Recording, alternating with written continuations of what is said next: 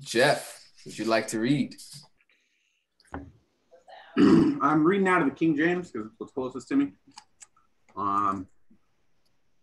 Starting chapter 45, verse 1. Then Joseph could not refrain himself. Joseph could not refrain himself before all them that stood by him, and he cried, caused every man to go out for me. And there stood no man with him, while Joseph made himself known unto his brethren. And he wept aloud, and the Egyptians and the house of Pharaoh heard. And Joseph said unto his brethren, I am Joseph. Doth my father yet live? And his brethren could not answer him, for they were troubled at his presence. And Joseph said unto his brethren, Come near me, I pray you. And they came near. And he said, I am Joseph, your brother, whom ye sold into Egypt. Now therefore be not grieved, nor angry with yourselves that ye sold me hither. For God did send me before you to preserve life. For these 2 years hath the famine been in the land, and yet there are 5 years, in the which there shall neither be earing nor harvest. And God sent me before you to preserve you a posterity in the earth, and to save your lives by a great deliverance. So now it was not you that sent me hither, but God. And he hath made me a father to Pharaoh, and lord of all his house, and ruler throughout all the land of Egypt. Haste ye and go up. Let's talk about, actually, keep going. Yeah, keep going. But I do want to talk about this. There's a lot of parallels in here with Yahusha. Yeah, man. Let's go to verse 11, and then let's talk. Okay, all right. And God sent me before you to preserve you a posterity in the earth, and to save your lives by a great deliverance.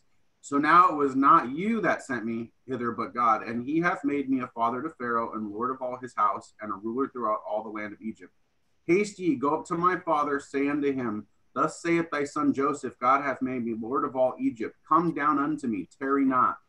And thou shalt dwell in the land of Goshen, and thou shalt be near unto me, thou and thy children, and thy children's children, and thy flocks, thy herds, and all that thou hast. And there will I nourish thee, for yet there are 5 years of famine, lest thou and thy household and all that thou hast come to poverty. Okay, let's talk about this, because this is astounding stuff coming out of Joseph's mouth. First of all, the thing, do we need to kick somebody out? Who do we need to kick out? Yahusha's the defiled name. All right, Yahusha's the defiled name. Let's see. Who's that?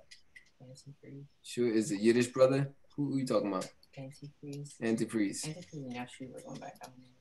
All right.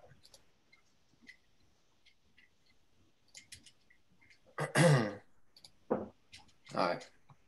Ain't got time for all that disrespectful stuff, man. Stay on topic. Ain't nobody got time for that. All right. What I want to focus on here is Did anybody want some of this chia seed pudding? I'd like to have some pudding.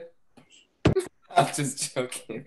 I'm just joking. It's all good. You guys didn't know you were unmuted. Listen. Joseph is saying something very powerful here. And I was wrestling with this last night. I was like, wow, this is heavy, man. Joseph is saying, he says in verse 5, do not therefore be grieved or angry with yourselves, because you sold me here. For God sent me before you to preserve life. I don't know if you guys are seeing what I'm seeing, but I am seeing a lot of mercy. This is a lot of mercy, man. Joseph got sold, and he's saying, this is God's doing. This is Yahuwah's doing. Whoa, wait a minute. Time out. What are you saying? Are you saying that this was Yahuwah's plan? That's what it sounds like Joseph is saying. And I know I'm usually I'm very big on Yahuwah's sovereignty. He's sovereign. He can use anybody he wants to do whatever he wants. It's his story, or like Will likes to say, it's his game. Okay? It's his game. He created the game, and he's writing it. He's the author. Okay? I do understand the passage of scripture in the book of Romans that talks about for God works all things together for the good of those who love him and who are called according to his purpose. Also, I found a passage of scripture. My wife wrote it down. I forget where it was. I think it's in Genesis, actually, where it says that what the enemy meant for evil, God used for good. You know? So although the brothers were in the flesh and fulfilling their sinful flesh to sell their brother at it because of jealousy, Yahuwah used that situation for this very moment right here, this very moment where the family, the lineage of Abraham, Isaac, and Jacob is threatened by a famine that is being hit all over the planet. The whole planet is suffering with a famine. Egypt is the only place where there was 7 years worth of storage of food to prepare for this 7 years of famine. It is crazy, man, the way Yahuwah works. The way he works. If this was Yahuwah's doing, which it could be, I'm not against that. It is just, I find that to be just, it breaks your paradigm of what you think about Yahuwah. I mean, it did for me. I mean, I'm thinking about the story like Yosef. I mean, and again, this is what Yosef is saying, and it's not far-fetched from it could be the truth, you know, but Yosef is being very merciful right now. He's being very merciful. He's showing his love for his family, and he's showing his love for Yahuwah. He's showing his love for his father, how much he cares for his father. And I just find that to be extremely merciful. What do you guys think? Dakota, any questions? Yeah, I just wanted to give the place of that verse for you. It's in Genesis 50:20. Thank you so much. Yes. You're Genesis very welcome. It's a good verse, so I'm sure people will want to look it up. Yeah. Where is it at? 50, verse what? 20. Thank you. But as for you, you meant evil against me. And again, this is Joseph talking to his brothers. As for you, you meant evil against me, but God meant it for good, in order to bring it about as it is this day, to save many people alive. Look at that. That's powerful. Thank you, Dakota. Appreciate you looking that up for me. Jeff. Yeah, the 2 prophetic dreams that he has when he's young tell me that Yah was working the whole time. Those prophetic dreams, I don't believe, would have happened without that path that he took to get where he's at. Yes, absolutely. Shows Yahuwah's hand the whole time on the situation, on his life. For sure. Amen. Listen, I'm a big fan of justice and getting the punishment that you rightly deserve. I'm all about that. But I also see room for mercy and grace. Or in this case, this is how I've been told the difference between grace and mercy. And I'm sure we should do a study on this and show some scripture or whatever. But I like the explanation I've always been given in Christianity. I thought it's very accurate. As I read scripture, I can see it. Grace is when you get things that you don't deserve. When you get good things that you don't deserve. While mercy is not getting the punishments and the consequences that you rightly deserve. That's mercy. Not getting what you deserve. Grace is getting what you don't deserve. I think that's very good. And here, I think Joseph has shown a lot of mercy. A lot of mercy and grace, because he's giving them food. He's providing for them. So I think that's really huge for anyone that says grace is not in the Old Testament. Grace is in the New through Jesus Christ. You know, the Old Testament is the law. It's bondage. It's cruel. It's hard. No, there's mercy. There's a lot of mercy in the Old Testament. And here's a good example of it. And then Yahuwah dealing with a rebellious, adulterous spiritual wife, Israel, for hundreds of years, even to this day, shows Yahuwah's mercy to always, his mercy and his grace always existed. So I thought that this was huge. Because according to Torah, and I know Torah hasn't been written yet, but anybody who, what's the consequences, babe? Do you remember this? I don't know if you took notes on this. The consequences of somebody selling their brother to slavery. Wouldn't it be death?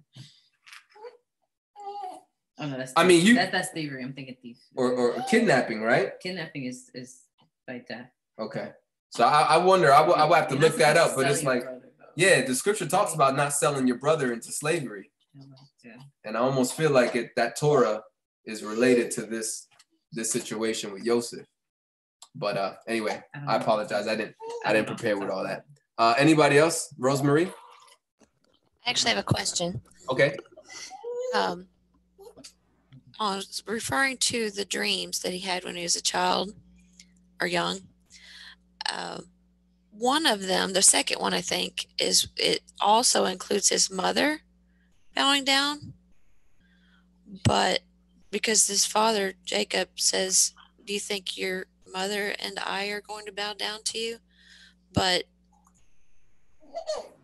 I don't recall if at that time his mother was dead.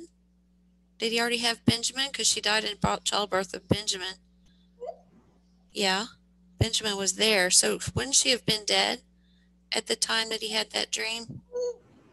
Genesis 27, I believe. And she certainly is past by the time that prophetic comes to pass. 29. I'm looking into it right now. That was one detail I just always wondered about.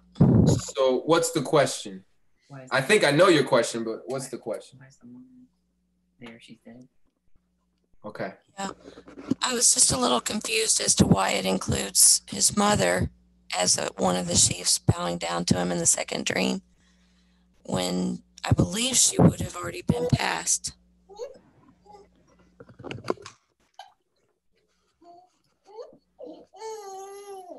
Would it be plausible to say that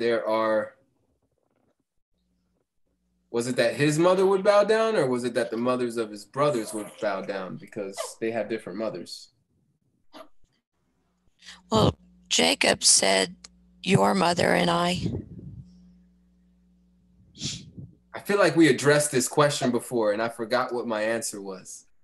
We did, and I think we had established that I thought she was dead at the time.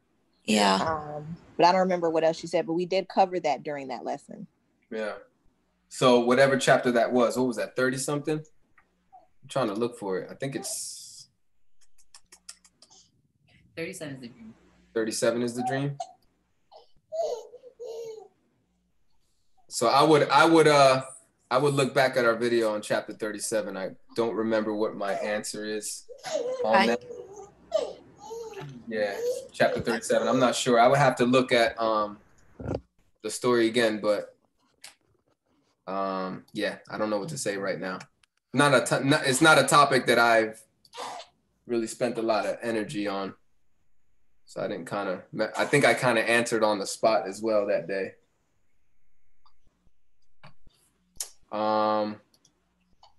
Where are we at here? Jeff, anybody else got any thoughts about this? Milo?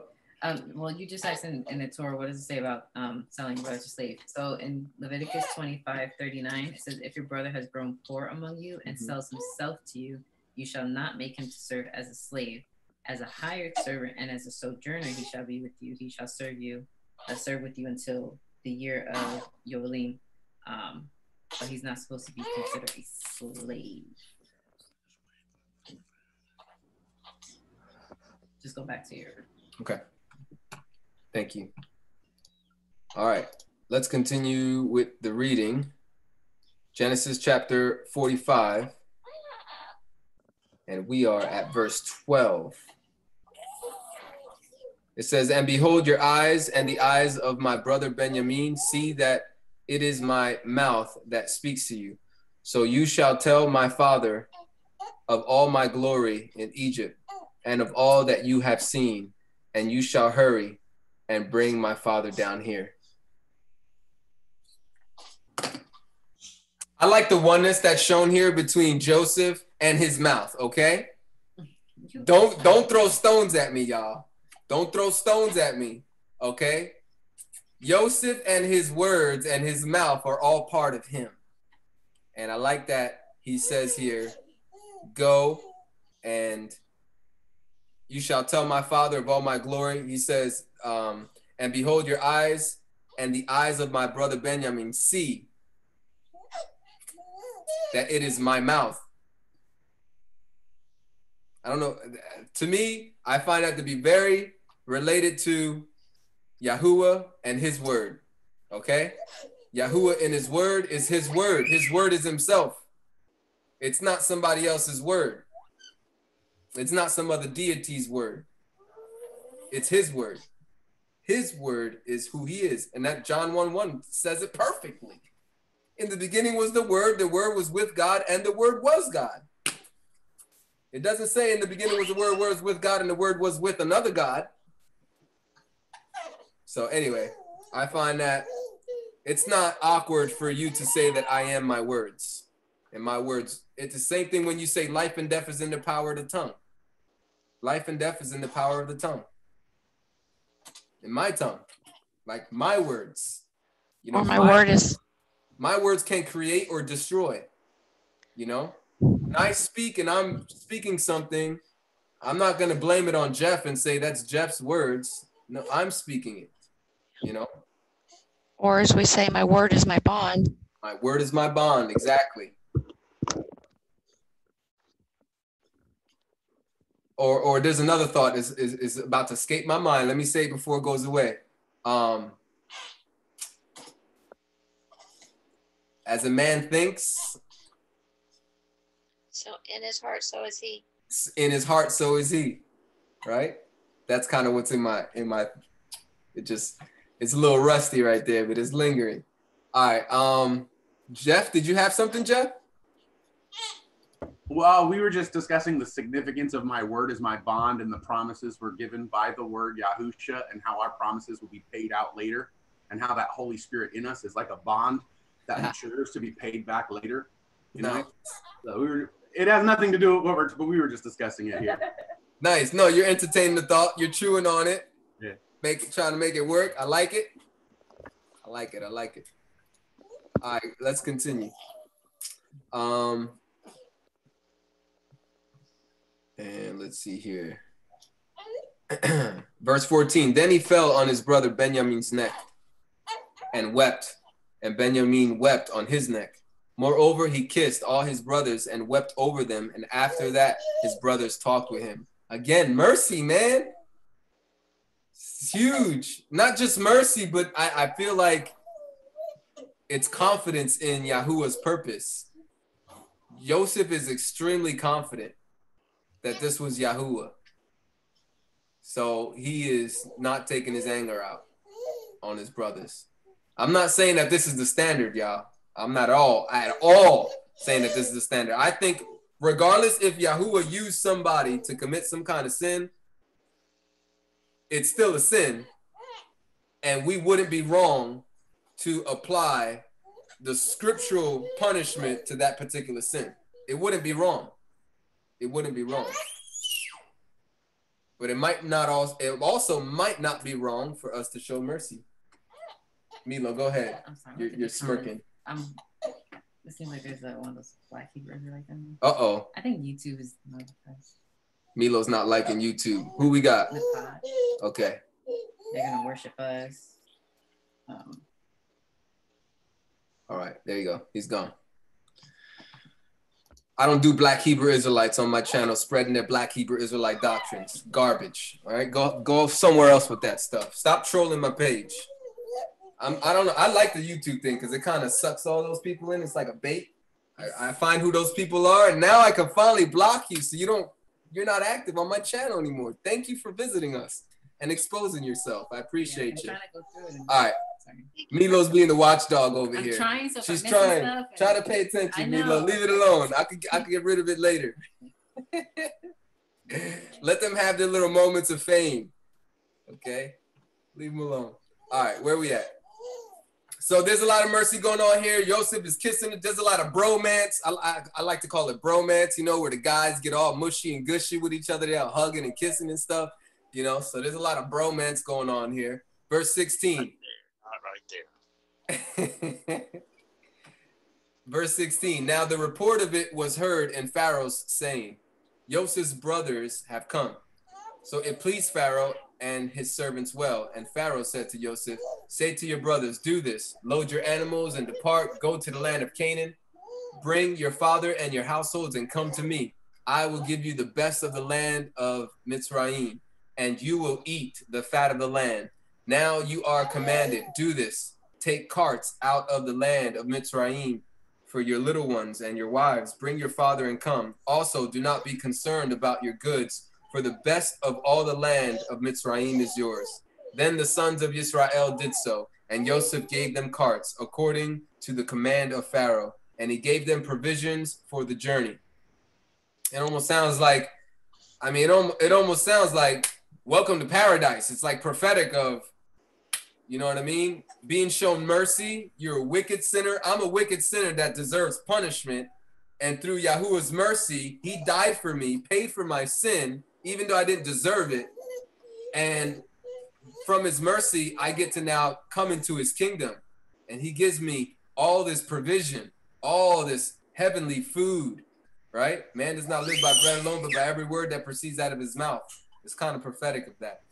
That's kind of the language I'm feeling, you know? It's like, wow, you go from being this wretched, wicked man to, wow, you're being taken care of by someone in great high royalty status. And who's more royal than Yahuwah himself, you know? Rosemarie, am I sparking some thoughts? Yes. I love that Mitzrayim was the only place that there was found to be bread, which is analogous to truth. Amen. Bread, truth, yes, sure. I like. And let's see. Also, do not be concerned about your goods. I read all this already. Verse 21, then the sons of Israel did so, and Yosef gave them carts according to the command of Pharaoh, and he gave them provisions for the journey. He gave to all of them, to each man, changes of garments, but to Benjamin he gave 300 pieces of silver and 5 changes of garments. Okay, a little extra for his actual real brother. All right. And he sent to his father these things, 10 donkeys loaded with good things of Mitzrayim, and 10 female donkeys loaded with grain, bread, and food for his father for the journey. So he sent his brothers away, and they departed, and he said to them, see that you do not become troubled along the way. Then they went up out of Mitzrayim and came to the land of Canaan, to Jacob their father. And they told him, saying, Yosef is still alive, and he is governor over all the land of Mitzrayim. And Jacob's heart stood still. Oh, don't stay still too long now. I have a heart attack. Because he did not believe them. But when they told him all the words which Yosef had said to them, which might have took a long time, and when he saw the carts which Yosef had sent to carry him, the spirit of Jacob, their father, was revived. The man's heart stopped for like an hour, y'all. Did y'all see that? Did y'all see what I just saw? My man's heart stopped. He had to hear the whole story, everything, all the details, and then his heart revived. That was a miracle in and of itself right there. I'm just having a little fun with the scriptures. I'm having a little fun. Wow. I feel like I was sharing this with Milo yesterday. I said, I'm not a big fan of the brothers getting away so easily. I would at least want them to confess to their father and tell their father the truth about what happened to Yosef. I feel like that would be good repentance, right? I feel like if they hold it and keep it a secret, I'm not a big fan of that because I don't feel like that's a real confession. I don't feel like that's coming clean with your sin. So me and my wife were debating. I don't know if she still feels this way, but she doesn't feel like that detail was told. But I feel like in this paragraph here, to me, it would be implied that they told, because it says here, but verse 27, but when they told him all the words which Joseph had said to them, and for me, that would include, I forgot what verse, where is it at? Maybe in the previous chapter. I need my physical scriptures to pinpoint it. But there was a point where Joseph was, remember when Joseph was talking about it is God that, oh yeah, right here, right up top. Yeah, right up top. Verses 3, let's see. Yeah, all this.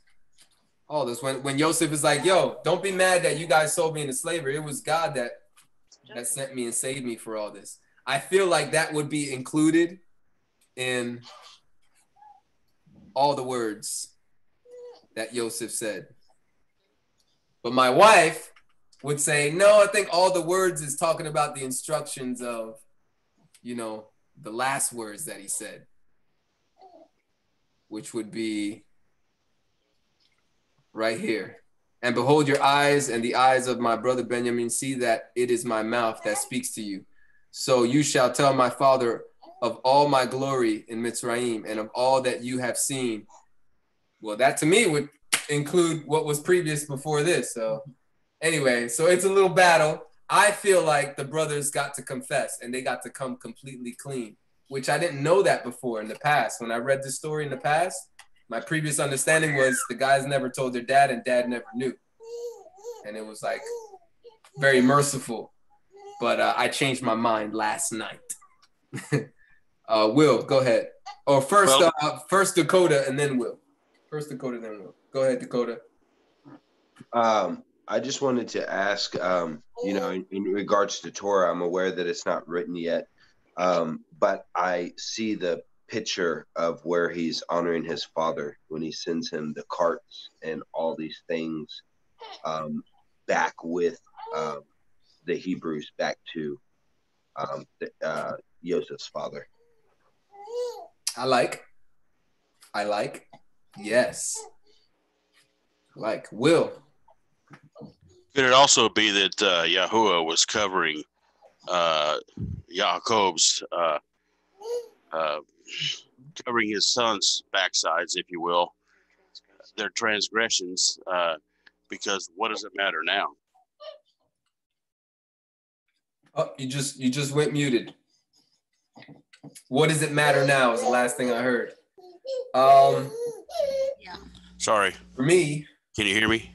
Yes. You said, what does it matter? What does it matter now? Because it's already happened. They've already lived for the last 15 years without him, or however long it was.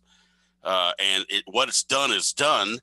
But Yahuwah could have also covered their backsides in their father's mind, because the dad had to think about it. He wasn't stupid. It's just that what does it matter now to bring it up and just rub salt in their wounds more? Yeah. So just like you were talking about earlier, if they screwed Joseph and Joseph forgave him, it's good. But us, I don't know about you guys, but if we've done anything in our lives that we realized it was garbage in the past, we have to live with ourselves the whole time, even though we're forgiven. It still sucks knowing that that I've done stuff in the past that I can't go back and get forgiveness for because my previous wife is dead. So it's you have to just live with it.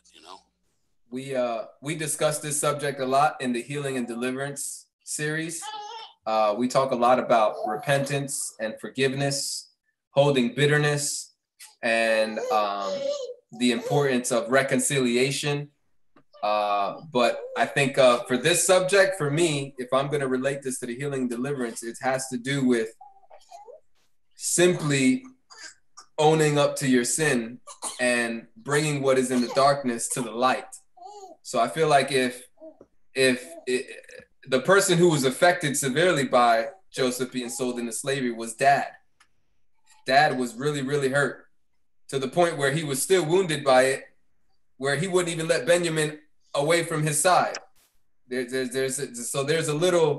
something going on there that I feel like healing and deliverance comes with confession of sin. I know someone personally who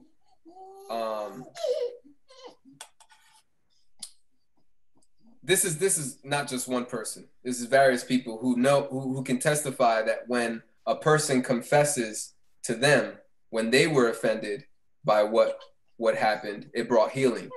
You know what I mean? So that would be, for me, this is my, and again, you're right, Will, to bring up what I said earlier, right? That Yosef is the primary person being offended in this situation. And if he's choosing to deal with this situation the way that he's dealing with it, I think it's pretty much none of our businesses, right? I would agree with that. And I think I will continue to hold on to that. But I'm just sharing my personal view on how I feel about it. I would like to see them confess and come clean, you know, because I feel like that would be more of evidence of repentance to me. And I feel like it would be helpful to dad, so that dad can know what really happened. But anyway, that's just me. That's just me. I feel like it did happen according to the scripture. I feel like all was brought to light. It was all taken care of.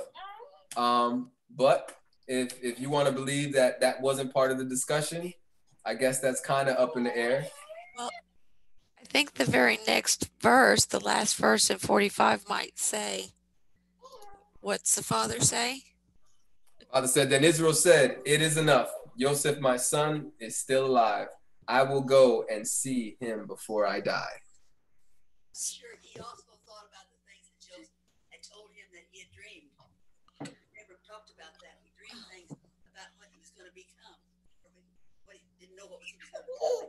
He dreamed those things, and I'm sure the dad thought about that too. Yeah, we got grandma in the background. It's all right. The elder woman has spoken. I'm curious. Go ahead. What did she say? The elder woman has spoken. She says, Yes. I'm sure Jacob thought about the prophecies, the dreams from when he was a child. Sure, absolutely. Absolutely. I agree. Yeah, definitely.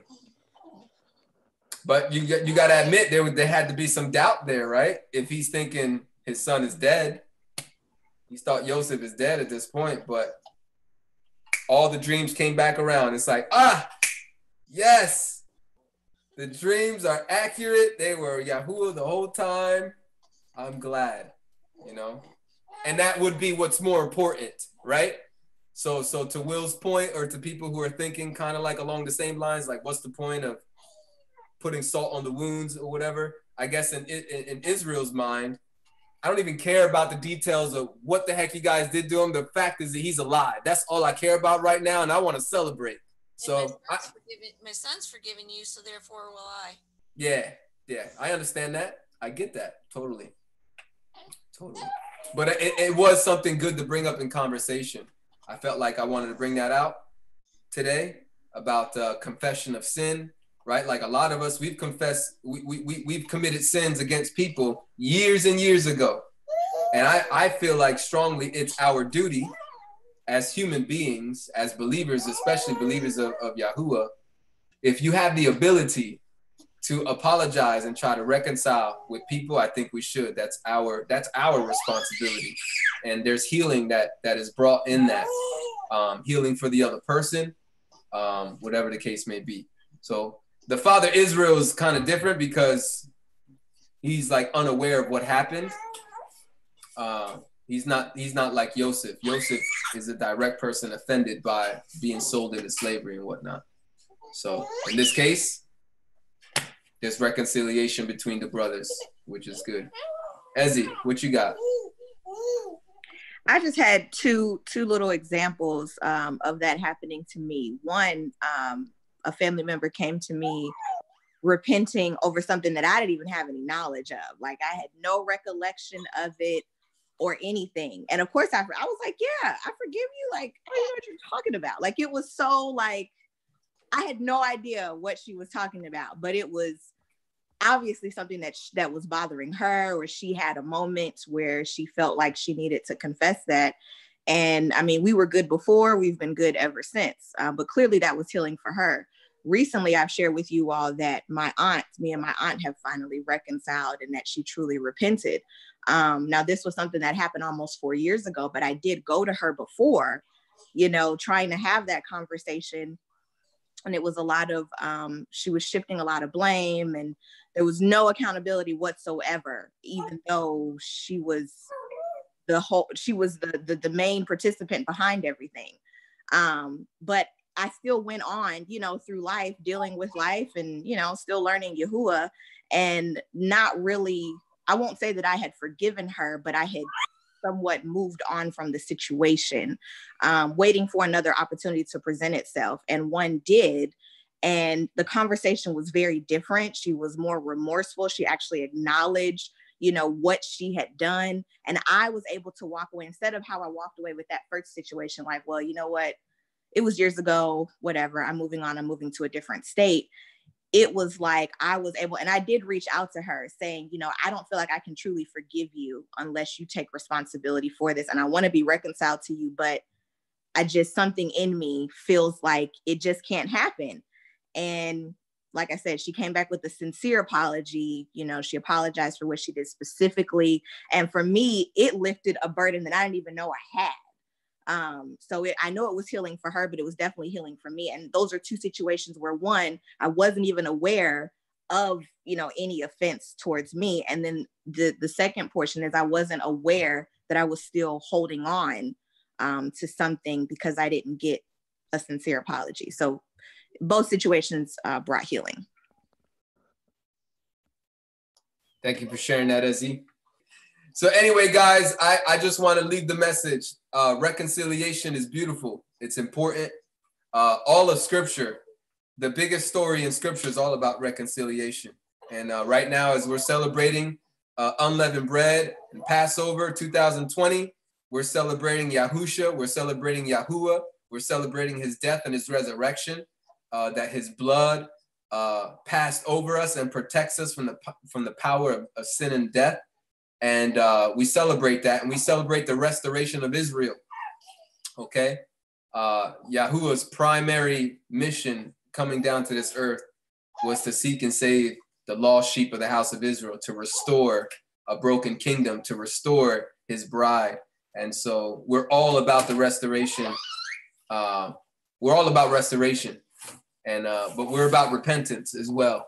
And we really urge everyone, if there's anyone that you are not reconciled with, if there's anyone that you've offended, if there is a sin that you are leaving lingering and you know that you're wrong, and you call yourself, I'm going to address, first of all, our people. Those of you who call yourself Israelites, Messianic, Hebrew roots, whatever the case may be, you believe in the Torah and you believe in Messiah. And if you are trying to celebrate this feast of Passover and unleavened bread, and you have leaven in your heart because you have sinned that you have not confessed, you have not reconciled with your brothers or your sisters, you're wrong. And you're actually defiling the feast. You're defiling this holiday. Yahuwah is not pleased with it. And I would urge you to stop celebrating it and go reconcile and then come back and continue celebrating it. Because you're not doing Yahuwah any service. You're not pleasing him by having this stuff lingering. You know, all these feasts should be good checkpoints to make sure you're right. I mean, every day is the time to get right. Every day, every week, every Sabbath. You can't even, I ain't gonna lie, I've been a little inspired by the epistle of Barnabas. He's tugging on my heart just a little bit. There's some stuff that he talks about in there. He's got some good pointers. You know, he's not against the Sabbath. The epistle of Barnabas is actually for the Sabbath. I can't wait to do my next video on the epistle of Barnabas. You talking about the gospel?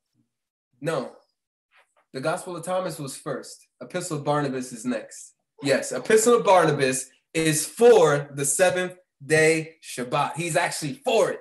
He's more for it than some of our Israelite brothers, because he actually preaches about it, that if you defile it by holding on to sin, you're actually not sanctifying the day.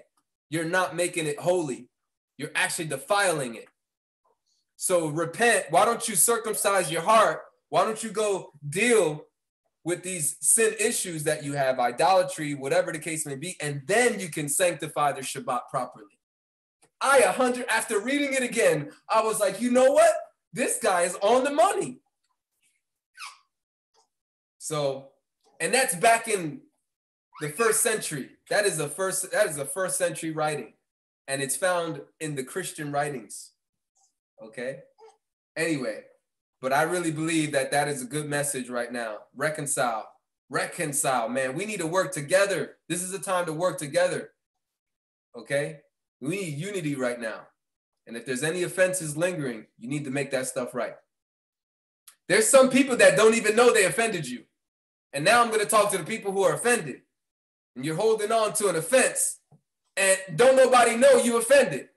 Some folk are offended and ain't even never been addressed before. They offended because they've been indirectly affected by something somebody said. You know what I'm saying? Somebody shooting the dart this way and you over here on this side and you felt like you got hit with the arrow and even go your way. So what's your responsibility? Your responsibility is go to the person and say, listen, man, you had said something, man, that I felt like you were talking about me. You never know. That person might be like, yo, I wasn't even talking about you. And so now it becomes your problem. It's not that person's sin, it's your sin.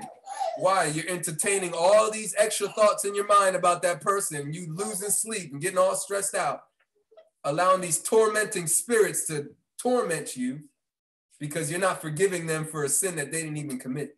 You're holding unforgiveness in your heart, and that's not good. And this is a great time to self-examine yourself and reconcile. Let's learn from the story of Joseph and his brothers and work on reconciliation. Anyway, that's all I got to say. I hope you guys are blessed. Love you guys. Shalom.